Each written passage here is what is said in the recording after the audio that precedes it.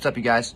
Last night we had a show at the Vina del Mar Festival, which is one of the most prestigious, amazing things that you can do in Chile. It's like it's a rite of passage when you're coming through here, and especially being an American band, they get to come here. That's very rarefied air. So, firstly, thank you guys for having us. That's number one. Number two is I'd really like to address some reactions to the concert and kind of explain myself, because I feel like you guys deserve that. Being in a band, you play a lot of shows, and I'm so excited and passionate about concerts and about being my best and about the band being our best and being our best for you guys.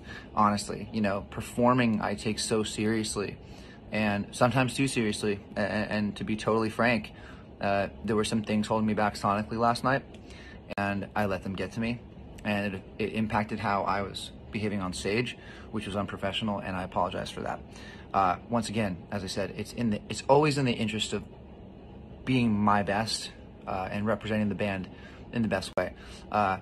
Sometimes when those technical problems take place, I zero in and focus as much as I can on singing, because I feel like that'll be the best way to put this thing out on TV for 60 million people, which is what what that show was last night. I wanted to sound good, number one, and I wanted to look good and feel good, number two. Because if it doesn't sound good, then what's the point? I struggled a lot, and sometimes it's really hard for me to mask the struggle, and for that, I did let you guys down, and I apologize. It's one show of many.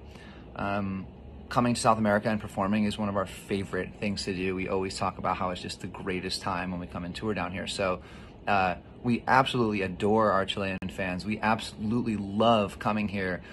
And last night wasn't our best. And for that, all I can say is that I'm really sorry.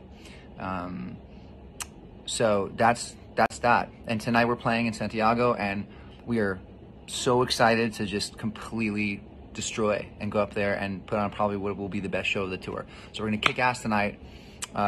We love you, and that's it. Just wanted to be super honest and real with you guys. Love you, love you, love you.